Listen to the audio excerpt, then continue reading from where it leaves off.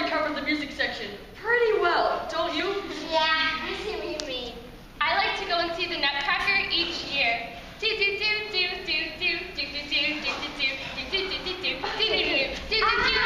like the 5 billion trillion ornaments we put on top of our tree. We put tons of ornaments on our tree too, but my favorite is the Christmas pickle. The Christmas pickle? Yep, and the person who finds it on the tree gets to open the first present. But we already covered Christmas trees. Well, how about stockings next? I have a ginormous one that I put my brother in, and then I spin him around and he gets super dizzy. And I like to torture my brother around the holidays too. I throw snowballs at him. Instead of torture, why don't we talk about something sweet? My mother is Swiss, and she always bakes Three Kings cake. Delicious food is big in my family too. For Christmas dinner, we get to choose between waffles or pizza.